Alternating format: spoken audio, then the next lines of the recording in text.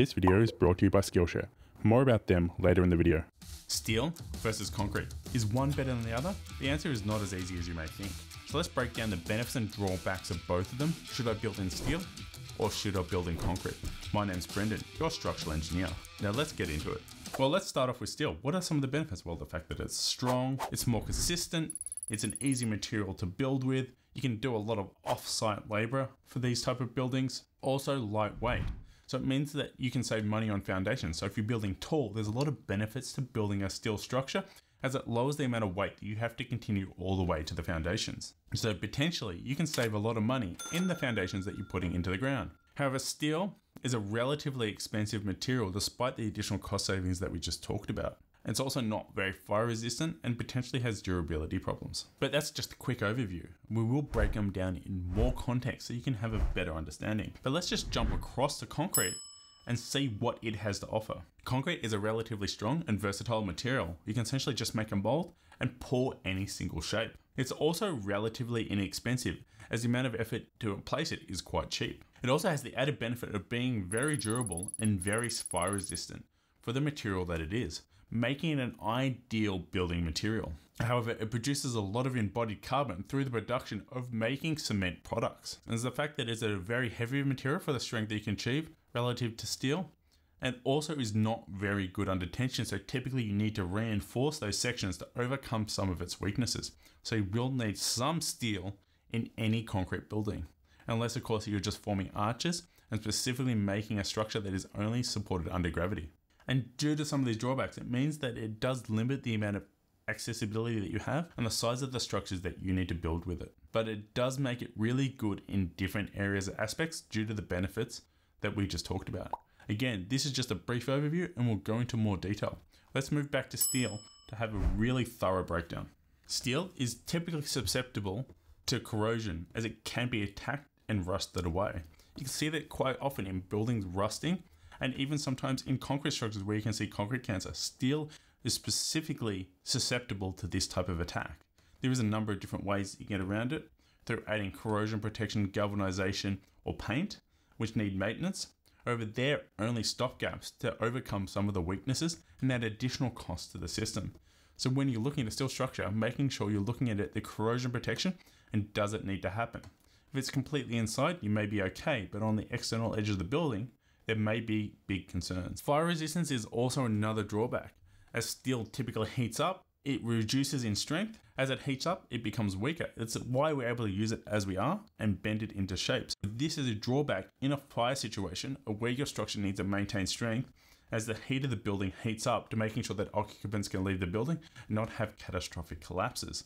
So typically it does mean that you need to have additional fire protection on a steel structure to overcome this. So whether this be intumescent paint or additional fire protection around your structure, making it bigger and heavier for the additional protection that you need. And now we're saying steel is specifically strong. That does mean that if you're only at section capacity, you're okay. But as we can get long, slender structures that potentially can still resist that weight, it becomes more susceptible to buckling. As buckling is the limited capacity of the outer plane movement. As you compress something, there's a little movement out of the way and a system will buckle before the true capacity of the steel is achieved. So sometimes you need additional buckling braces in the system to achieve the true capacity of a steel system. With the reduction in weight, while that's a good thing for the reduction in foundations, it does potentially have an issue with vibration, as you can make amazing long, thin structures that we can see in such things as Tacoma Narrows or other areas, but they were specifically susceptible to vibration and harmonic frequencies. It's a lot easier to generate the movement in the building as it bounces upwards and down. So as you need less ability to bounce the structure, as the weight of the structure is reduced, it means it can be more susceptible to human-induced vibrations, which can make a bad environment for the people that work in. Now, if you do know about it, it just means that you need to watch out for it and potentially make the structure stiffer to overcome some of these problems. So it's not just looking at deflections and strength, but also potentially looking at vibration. Cost is also another thing potentially with some steel structures, if you're not careful, can be blown out as well. Steel structures can be more susceptible to other alternatives such as timber or concrete. Some additional problems with steel structures that you potentially don't see in other systems is the fact that they're potentially susceptible to thermal expansion. As they heat up, they expand. So it means that over structures of a certain size, say over 50 meters, need to have expansion joints to overcome the additional locked-in stresses from the movement from that heat. So this needs special, careful consideration and detailing of the structural engineer. And as the structure is not contiguous, it's potentially in parts, it's like a giant Meccano set, the connections are your biggest weak point. So it's something that needs to be carefully considered and detailed. How do you put together, and making sure that those connections are not the weakest point in the structure, as you don't want those areas to fail. So you want to look at hierarchy of failures, making sure that you're failing in the beam and not the connection, as having a connection failure can be catastrophic and have the whole building collapse around you, which is not good for anyone. So it doesn't give that robustness or the disproportionate collapse considerations if not carefully considered. And it is a little bit lighter, potentially it's suffered a little bit of fatigue from movement backwards and forwards. Now concrete structures do have this issue as well, but the lightness means that it can be more susceptible to vibration and movement, meaning it can be more susceptible to fatigue. So looking at the connections, and specifically in areas that vibrate a lot, making sure that you're detailing and got an additional strength on areas that may be susceptible to fatigue. And as we were saying before, one cost that you need to add on to any steel structure, we're talking about durability and corrosion protection. Potentially you need to have a maintenance regime on any steel structure to make sure that it's maintaining the design life that it needs. So there's additional ongoing cost potentially to any steel building, making sure that you're maintaining the structure. So these are just some of the issues that you need to carefully consider in any steel building to make sure that your structure is safe, durable, and cost effective. Now let's look at some of the faults of a concrete building. Thank you Skillshare for sponsoring this video. Skillshare has an amazing online learning community with thousands of videos updated on a regular basis that's premium and ad-free. You can also take it on the go, so wherever you are, you can have access to it. Whether you're out and about in a coffee shop, traveling, you can take Skillshare with you so you can learn on the go. They also have a range of content that you can learn from, whether you're trying to learn from those hard skills, such as Python, or you need to pick up on some of those soft skills as a manager, so looking at how to run remote teams, even looking at your communication skills. One of the videos that I've been learning from recently a lot is from Rebecca Minkoff. She has a course where you can learn how to build your brand both professionally and personally to help bring your business up to the next level, or even take control of your own career. So we've talked about your brand values and we've talked about your brand's distinction. Now it's time to get into the look and feel of what does it look like when you bring this brand to life. The first 500 people to click the link in the below description will get a 1-month free trial on Skillshare. Hope to see you over there. Now let's get back to the content. Now that we've gone through some of the benefits of steel, we can see that concrete overcomes a lot of these. However, there are some major drawbacks with concrete buildings. It's the fact that they crack. When you pour a concrete structure, it needs to lose moisture and it has shrinkage and creep effects, as it's no good under tension, and that's why you need to put steel in the correct locations. However, there's different types of cracking that you need to carefully consider.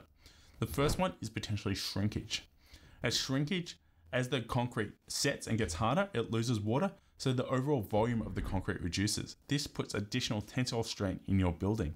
So you need to make sure that you've got additional reinforcement that's beyond what you need for strength to making sure that you're controlling the shrinkage in the system. And sometimes even with strength design, you need to making sure that you're putting additional reinforcement in there so it doesn't crack too early, such under service conditions, as people don't generally like to see cracks.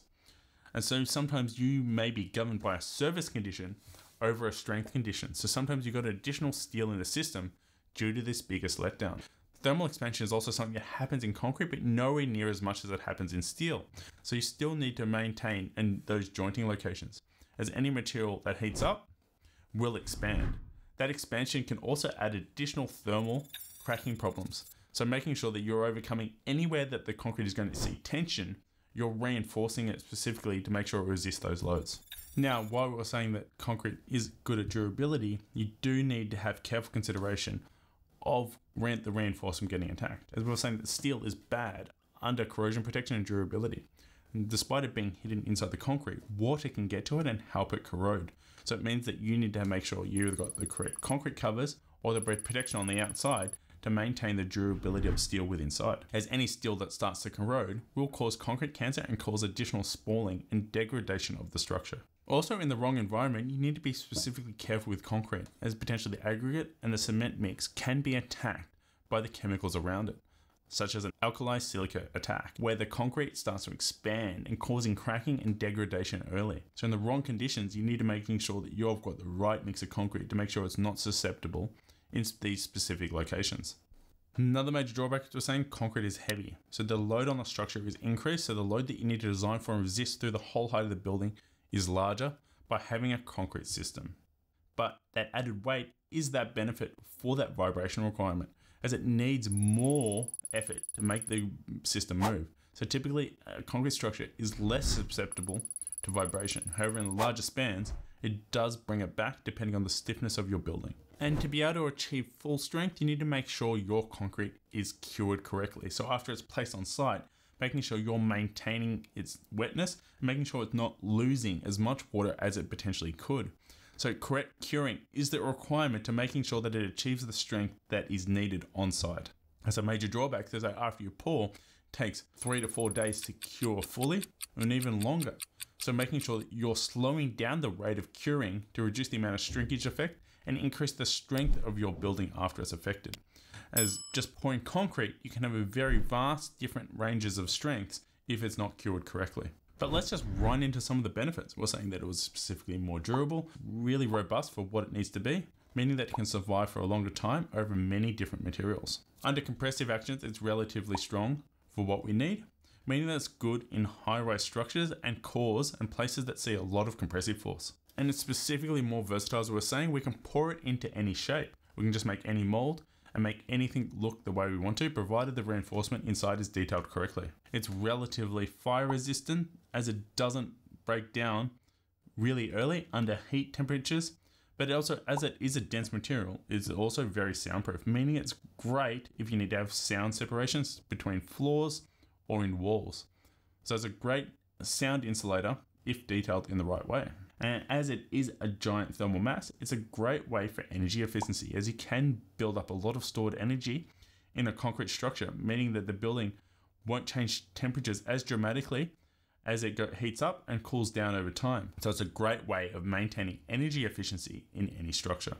And it's relatively cheap, meaning that it's relatively cost competitive. And that's why a lot of buildings, specifically in Australia, are built out of concrete due to its versatility and cost effectiveness and the ability to form any shape, meaning it's highly versatile and cheap for the material that it is. Steel, on the other hand, has many benefits. It's relatively strong.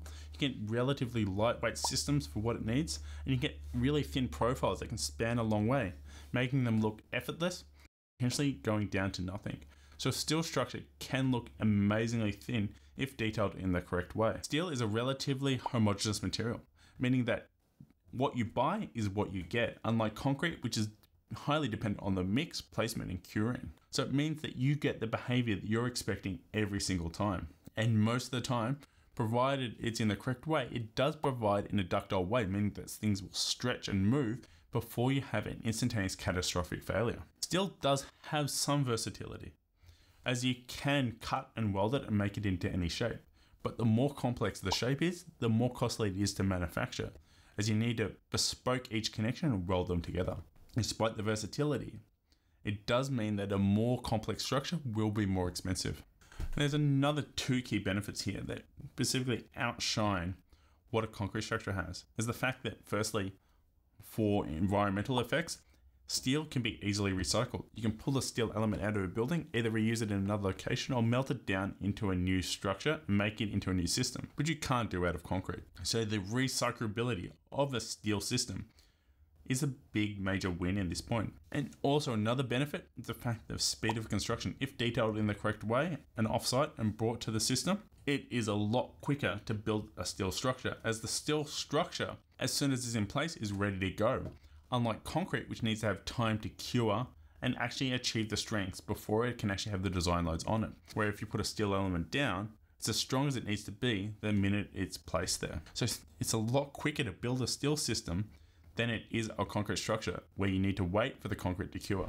So we talk about speed of construction, steel wins. If we talk about constructability and versatility, concrete wins. If we talk about durability, we again give that to concrete. And if we talk about fire and vibration, again, concrete gets another 2 wins here. But if we talk about lightness, thinness, and how structures can appear, steel is definitely the winner here, as it adds great big vast open sections, making what looks like impossible systems due to the strength of steel can achieve. But as we can see, it's not just about which one wins over the other. There's benefits and pros of both of them, so it's using the right material for the right location. However, some of these benefits, especially for concrete, can be overcome by doing a precast structure. I have a link to a video here about some of the key aspects of precast design that you need to have, making sure that you're bringing your precast designs to the next level. And if you're interested in supporting the channel, there's really two ways that you can do this. You can either become a YouTube or Patreon member, and the quality of my content would not be the level that it is without their support. So I'd like to thank them. I hope you enjoy this content, and I hope to see you next week.